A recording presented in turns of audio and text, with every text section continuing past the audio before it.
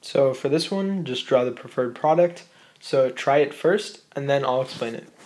Okay, so when you have an alkene, right, and then you have an epoxide, you know it's an epoxide by seeing the O3. So once you see that it's an epoxide, it will form a bridged epoxide, right? It'll form that. And then I labeled here that this is a tertiary carbon and this is a secondary carbon.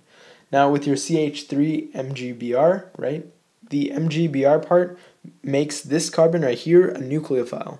So since this is a SN2 reaction, right, because this is a nucleophile, it will attack the least substituted spot on this epoxide. So the least substituted spot would be the secondary carbon. So it would attack right here, right? Let's say it attacks from above. Well, it would attack right here, the electrons would go to oxygen, and it would actually get pushed downward, right?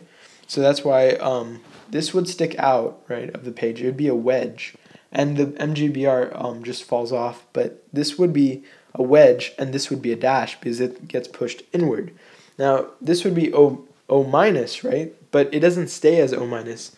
Rarely will you have a product that has a negative charge on the oxygen, right? So the O minus will take away a hydrogen from something in the solution. In this case, it can be H3O plus, and so it'll take away a hydrogen, and therefore it will become OH. So you will have an alcohol that's on a dash and then a wedge for the CH3. So I hope that helped, and thanks for watching.